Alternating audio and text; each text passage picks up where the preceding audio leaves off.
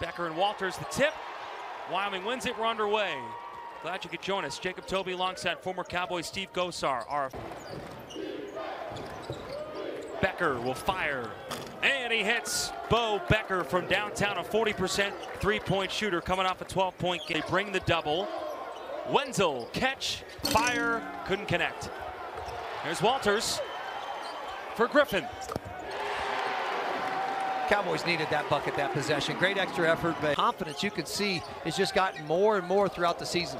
Caught, Walters, ball movement, Wenzel, three is good. If you can't finish it down low. Newton shut off. Griffin fires for three, and he puts it in. Sam Griffin on senior night. Griffin again. Oh, he's feeling it. Sam Griffin, you're on fire, Mom. Was kind of hobbled when he got hit on the three-pointer, attempt when Becker fouled him. Kind of came up hobbled there. Mills for three, big bucket. Run their stuff and have everyone playing well, and he thinks they could be decent. Oh, I completely agree with him. He has talent out here, and these young guys are only going to get better. Caught. Oh, he put it in. He wanted an athletic on defense, and up and under the scoop is good from Cott. Griffin pulls up in Brown's face, and he hits. Sam Griffin has got 19 points. Miss.